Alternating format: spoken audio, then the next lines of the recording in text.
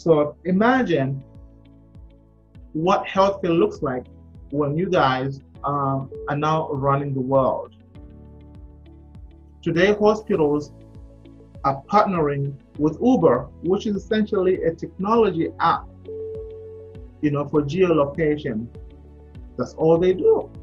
But that model has evolved, especially now with COVID-19. This is your time to create products and services that make a difference. There is no other time if you wait too long and not work on this. Here, and I want you to do two things. Be aware of top of your head.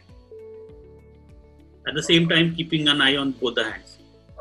Now I want you to also be aware of both of your toes. Top of the head, toes, both the hands, eyes straight.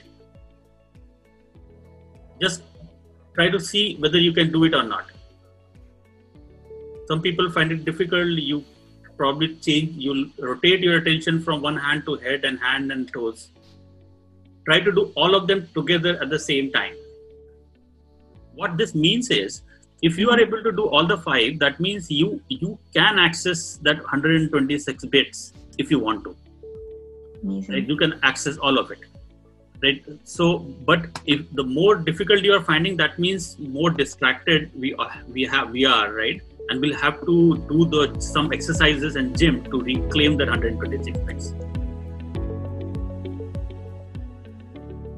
To place that third eye. Most of the time, this child would want to place it somewhere here, like between the eyes or somewhere here, because 2 of my eyes are here. So the third one can also be here.